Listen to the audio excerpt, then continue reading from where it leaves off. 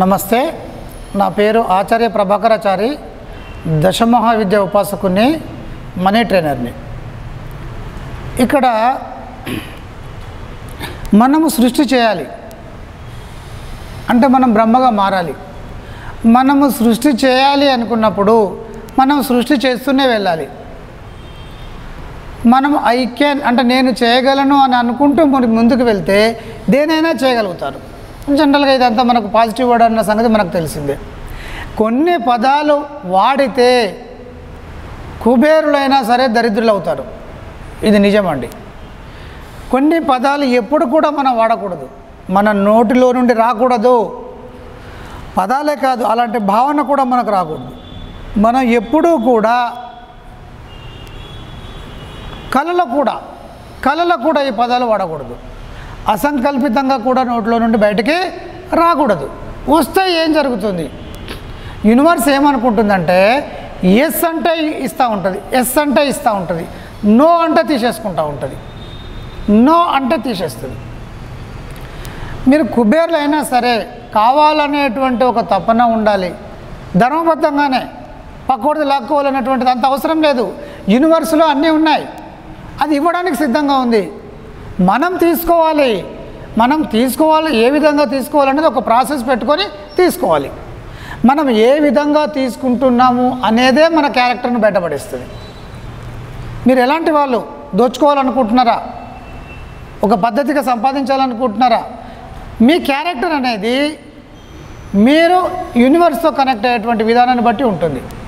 నేను బాగా డబ్బు సంపాదించాలి, యూనివర్స్ ఎలాగైనా ఇస్తుందిగా, ధర్మంగా ఇస్తుంది, అధర్మంగా ఇస్తుంది. నేను డబ్బు సంపాదించాలి, వాడి దగ్గర ఏముంటుంది, వాడి దగ్గర మొత్తం నా దగ్గరికి రావాలి. ఏంటంటే అది అవసరం లేదు కదా. ఇదే అఫర్మేషన్ని మార్చుకోవచ్చు కదా. నేను సంపాదించాలి, 10 మందికి ఇవ్వాలని అనుకోవచ్చు కదా. 10 మందికి ఇచ్చేటువంటి సంపద అంతా కూడా నాకు రావాలి అని అనుకోవచ్చు కదా. వస్తుంది, ఎలా అడిగినా ఇస్తుంది కదా. మరి అంత దౌర్భాగ్యపు స్థితి నీకెందుకు? ఒకరిని దోచుకోవడము, ఇబ్బంది పెట్టడము, అప్పులు తీసుకొని ఎగబెట్టడము, వాళ్ళు సూసైడ్ చేసుకుంటూ ఉంటే చూడడము, ఇంతకన్నా నీచమైనటువంటి క్యారెక్టర్ ఏముంటుంది కదా. కాబట్టి ఉన్నటువంటి ధనాన్ని పెంచుకోవడానికి మనము ధనము సంపాదించాలి అంటే, పెంచాలి అంటే ఈ వర్డ్స్ వాడొద్దు. సంపాదించాలన్నా కూడా ఎట్టి పరిస్థితుల్లోని ఈ వర్డ్స్ మనం వాడొద్దు. మొదటిది బట్ అండి. బట్ అంటే కానీ. నేను చేస్తాను కానీ యూనివర్స్ వెంటనే ఆపేస్తుంది. వీడు కానీ అన్నాడేంది, నువ్వు అక్కడ ఆ తర్వాత నువ్వు గంట చెప్పు, గంట అఫర్మేషన్స్ పంపించు, కానీ అన్నావుగా ఇంక ఇవ్వదు, కానీ కూడా ఇవ్వదు. ధనవంతుడు నా దగ్గర ఎప్పుడు లేదు లేదు లేదు అనుకుంటూ వెళ్ళాడు అనుకోండి, ఉన్న ఏదో రకంగా మాయం కావడం జరుగుతుంది. ఇది యథార్థం. కాబట్టి ఎట్టి పరిస్థితుల్లోనూ మీరు బట్ వాడొద్దు, బట్ వాడకండి. నెక్స్ట్ ఇఫ్ అంటే కానీ. అంటే నేనైతే నాకు ఒకటి చిన్నప్పుడు బాగా గుర్తు, లెసన్ చెప్పేటప్పుడు ఇఫ్ వాడడం ఎలాగో అని చెప్పేసి ఆ పుస్తకంలో ఉండేది, ఆ గ్రామర్ పార్ట్లో వచ్చేది. If I were A bird I would fly in the air. నేను కనుక పక్షినైతే నేను గాలిలో ఉండేవాడిని. అయితే ఉండేవాడిని కాలేదుగా. ఇఫ్ వాడేవుగా, ఎలా అవుతాను? ఎట్లా యూనివర్స్ అక్సెప్ట్ చేస్తుంది? ఇఫ్ అనేటువంటి పదాలు మనం ఎప్పుడు కూడా వాడొద్దు. ఎస్, వాడితే ఇంకా రాదండి, గుర్తుపెట్టుకోండి. నెగటివ్ అంటే నెగటివ్లలో వీటంత ఇబ్బందికరమైనటువంటి పదాలు లేవు. నెక్స్ట్ ఏంటంటే ట్రై. ఎవరినైనా అడిగామనుకోండి ఏదన్నా, నేను ట్రై చేస్తాను. ఇక ట్రై చేస్తాను అంటే మనకు తెలిసిందే కదా, ఇంకా అంతే, ఇంకా కాదు. సరే ఫంక్షన్కి రండి, ఇన్విటేషన్ ఇస్తారు, సరే పని ఉంది అయినా నేను ట్రై చేస్తాను. అయినా అంటే బట్ కిందకే వస్తుంది ఒక రకంగా. అయినా ట్రై చేస్తాను. ఈ ట్రై అంటే వస్తే వస్తాను, లేకపోతే లేదు. కాబట్టి ట్రై అనేటువంటి పదాలు మీరు కనుక ఎక్కువగా వాడితే మీకు సంపద రాదు, ఎట్టి పరిస్థితుల్లోనూ రాదు. ఇంకా నెక్స్ట్ ఏంటంటే నో.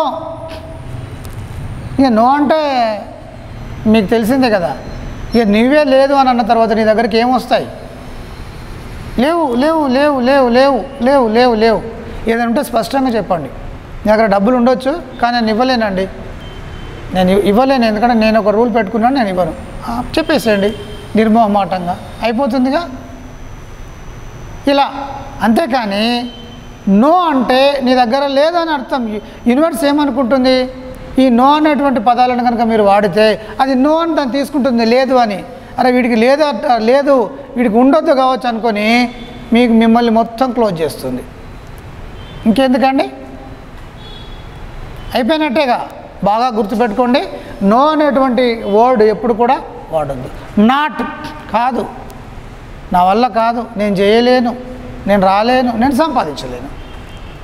ఇంకా నాట్ అన్న తర్వాత యూనివర్స్ ఆ నాటుని తీసేసుకుంటుంది. నాట్ అట వీటి వల్ల ఏది కాదట, ఇక కానీ అది నీకు నా వల్ల కాదు, నా వల్ల కాదు, నా వల్ల కాదు అంటే ఆటంకాలు ఎదురవుతూ ఉంటాయి. ఎందుకంటే కాదని మీరు అనుకున్నారుగా. కాబట్టి కొన్ని పదాల పట్ల చాలా చాలా జాగ్రత్తగా ఉండాలి. అన్నిటికీ ఎస్ అనాలి, I can do anything in the world.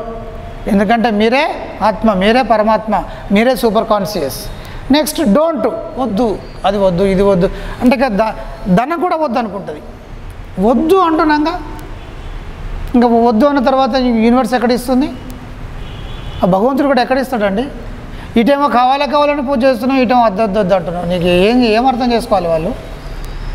కాబట్టి ఈ 6 వర్డ్స్ కనుక మీరు వాడినట్టయితే ఎట్టి పరిస్థితుల్లోనూ మీకు ధనం అనేది లభించదు. కాబట్టి మీరు ఏం చేయాలి? కళలో కూడా ఈ పదాలను వాడకుండా ఉండండి. చూడండి, సంపాదించే సంగతి దేవుడు ఎరుగు, ఉన్న ఆస్తులన్నీ పోడగొట్టుకుని రోడ్డు మీద పడతారు. ఇదేం కర్మ అండి? కాబట్టి ఇది చాలా దరిద్రమైనటువంటి భావన, ఇది తీసేయండి. తర్వాత మీరు మీ క్యారెక్టర్ని మీరు బిల్డ్ చేసుకోండి. క్యారెక్టర్ బిల్డ్ చేయడంలో పాజిటివ్ భావనలు వస్తాయి. పాజిటివ్ భావనలు ఎక్కువ వస్తే ఇలాంటి నెగిటివ్ భావనలు రావు. అందుకని వీటిని రాకుండా ఉండాలంటే వాటిని బిల్డ్ చేసుకుంటే సరిపోతుంది. నమస్తే, థ్యాంక్ యూ ఫర్ వాచింగ్.